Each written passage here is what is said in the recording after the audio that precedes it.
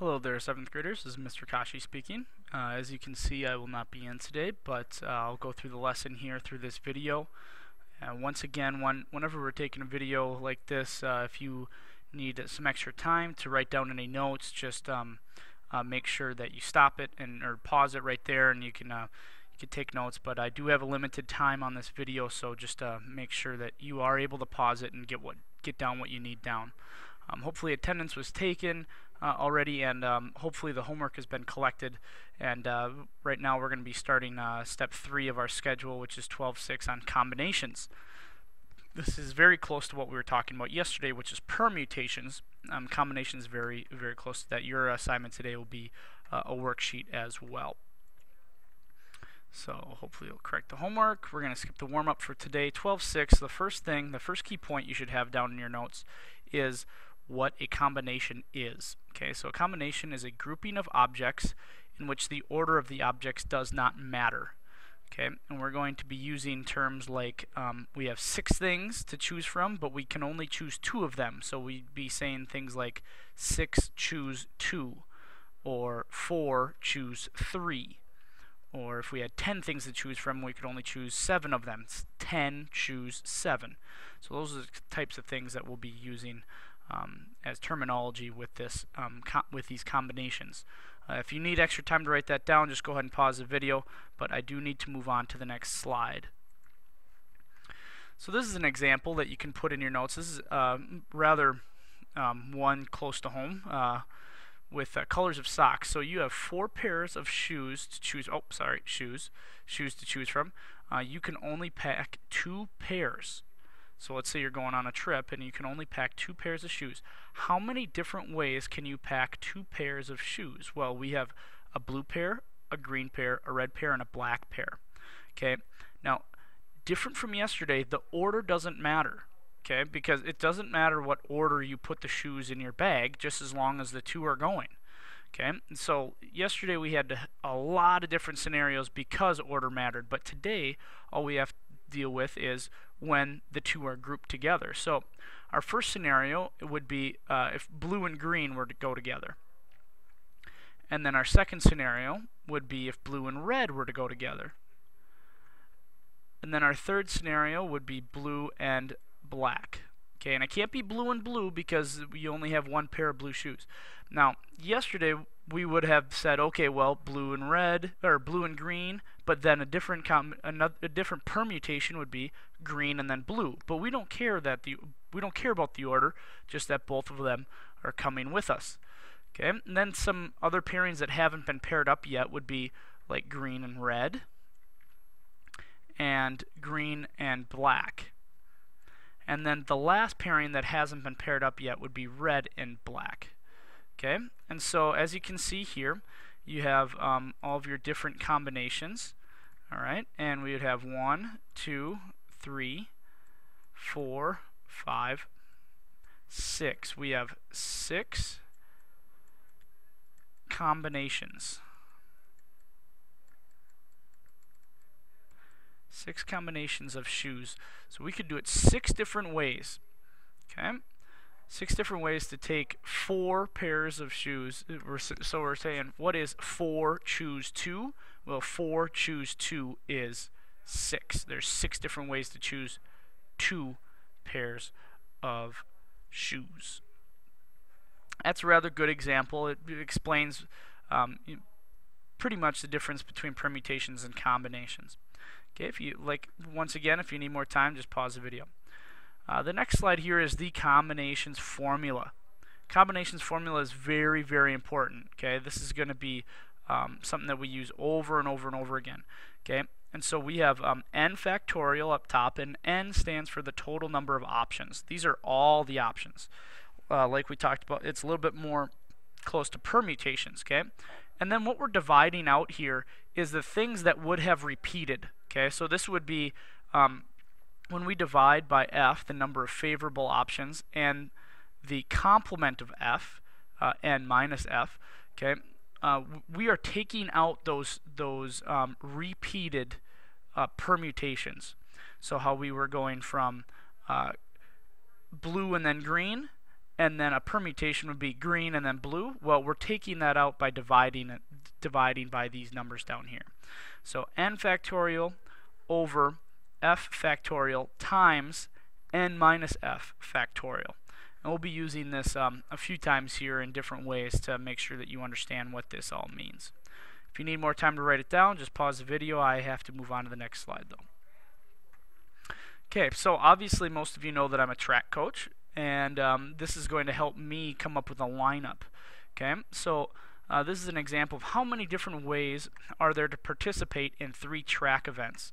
Okay, so now we're just talking about these track events up here, not the field events, just the track events. Okay, and so what we have is we have 1, 2, 3, 4. There are 4 different track events available. Okay, and but we can only participate in 3 of them. Now we could list them all out if we wanted to, but there's a little bit faster way of doing that. Okay, so if we have 4, choose 3. 4, choose 3. Okay, and so what we're going to do is we're going to have 4 factorial up top. Okay, and then the number of favorable outcomes, we have 3 factorial. And then in the parentheses, we have 4 minus 3 factorial. Okay, so hopefully you guys can see that 4 minus 3 is 1. Okay, so we'll have 4 factorial over 3 factorial times 1 factorial. So what we have, let's just write these out. So we have 4 times 3 times 2 times 1 on top. That's what 4 factorial is. And then we have 3 times 2 times 1. And then we have another multiplied by 1. 1 factorial is just 1, obviously. Okay, so now what we can do, before we actually multiply these out, we can actually cancel some things out. So hopefully you guys can see that these 3's are going to cancel. Those 2's are going to cancel. Those 1's are going to cancel. And all we're left with is 4 divided by 1. 4 divided by 1 is 4. And that is our answer. How many different ways can we participate in 3 track events? Well, there are 4 different ways of doing that. Okay, so 4, choose 3 is 4. Going on to our next example down here. Okay, if we want to participate in 3 track or field events, so that means we get to choose from all 7 of these. Okay, so it's 7, choose 3. Okay, 7, choose 3. So we have 7 factorial up top. Then we're going to have 3 factorial times 4 factorial. Notice how that the 2 numbers on the bottom add up to what we have in the numerator. So the denominator here, 3 and 4, they add up to 7. And that's the way it should be. Okay, and then let's just write these out. 7 times 6 times 5 times 3 times, skipped 4, times 4 times 3 times 2 times 1. And then on the bottom there we have 3 times 2 times 1 times 4 times 3 times 2 times 1. Now I know that's a lot of work, okay, writing all those out, but you can hopefully see that it really works out when we stack them up like that, because the 2's cancel, the 1's cancel, the 3's cancel, the 4's cancel. Okay, and then I hope that you guys can see that, well, 2 times 3 right there, that would be 6. So actually this 6 and that 2 and the 3 actually cancel as well. So what we have on top is 7 times 5, and we're just left with 1 on the bottom. So 7 times 5 is 35. 1, and obviously that's going to simplify down to 35. So if you had 7 events to choose from, and it doesn't matter the order that you choose them, okay, doing the discus first and then running the 200, or running the 200 and then throwing the discus, it doesn't matter. The thing that matters is that you're in both events, and there are 30 different ways, 30 different combinations of doing that. So 7 choose 3 is 35. Okay. Hopefully that that example cleared a couple of things up. We got a little bit more challenging, a little bit higher number with the 7. Let's go on to another example here that might be a little bit more closer to home. So let's say we are going to Papa Murphy's Take and Bake Pizza, and we are creating a pizza that we want. Okay, and now let's say that we have to choose the meats. Okay, and so we have 1, 2, 3, 4, 5, 6, 7 meats to choose from.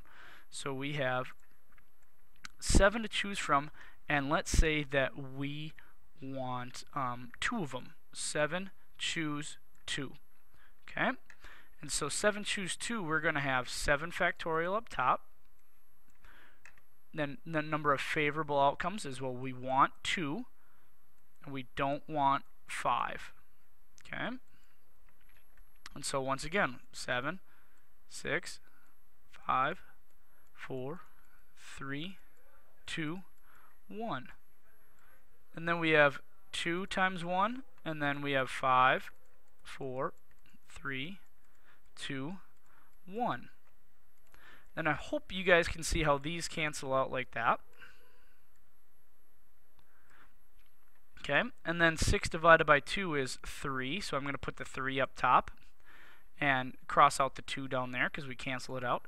7 times 3 is 21. There are 21 different ways of taking these 7 meats and choosing 2 of them. 7 choose 2 would be 21. Okay, so there's many different ways. This is why pizza companies and multiple food companies have so many different options, because you can arrange them in so many different ways that it gives their customers a lot of options. Okay, and so you could go through the same thing. Obviously, you have veggies too that you could be putting on there, like black olives, my favorite. But you go through and you can choose any of those ones, and the more you have to choose from, the more options their customers have. Okay, so hopefully these examples were very understandable. Okay, and let's move on to our calculator here.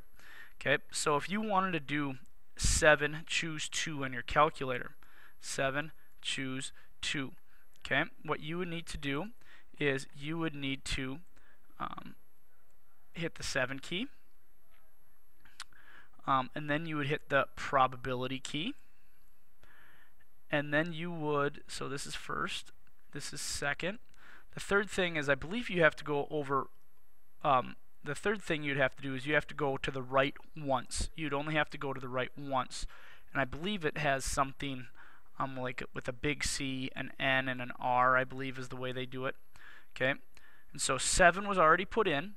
You click on this icon under the probability key, and then you're going to need to hit 2 again, or not again, but hit 2 to get the 7 choose 2 option. And then the 5th thing you'll need to do is you'll need to hit the equals key, and hopefully you get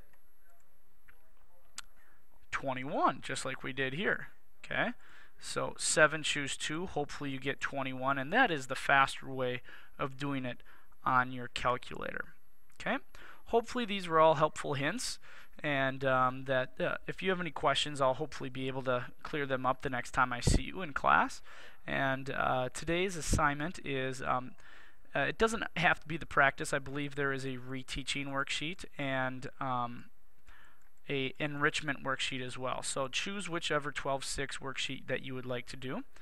Complete that for our next class, and I will see you then.